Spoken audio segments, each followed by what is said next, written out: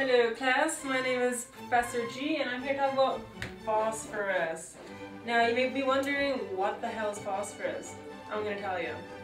So we go from rock and soil first, and so we have our little rock and then we have a sample of soil, right? So from rock and soil we have our sedimentary eroded rock, which is there's phosphorus in that. And then we also have our decomposed organic, right? The organisms that have decomposed before that, you know, gross process, you don't want to get into it. Phosphorus in there. The bones and the teeth, so we have our smile, teeth in there, and then bones. So it's kind of a bad picture, but you get it. You get bones there. Those, you know, decompose and you get the phosphorus out of there. So now, enough about bones and teeth. We're going to go into how they get around. And how they get around is called, can anybody guess? A water system. So we have H2O system, which is your streams, lakes, creeks, whatever you can think of where water runs down. So from there, we have our primary producers, which are called PPs.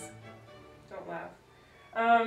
Those PPs will absorb the phosphorus from the runoff, which runs water systems. So now, whenever we eat, we can eat too much or else we blow up, and you know, it's not a good process again. They take whatever they need. So we have all this phosphorus that needs to go somewhere. So what does it do? The water jumps in your water systems. So the water is, you know, we have the creeks, streams, everything you can think of that water runs. So with all this phosphorus, it gets in the water and it goes down this creek, let's say, and we have all these PPs, our primary producers. And these primary producers need phosphorus, right? It means they need it. So they take what they need and the rest keeps on going downstream. Now, once these PPs take what they need, they store it in their tissues. So we have pretty flower, and they store all these PPs, in their tissue. And what does happen? Photosynthesis. Phosphorus is used as ATP for photosynthesis. That's where the PPs come in.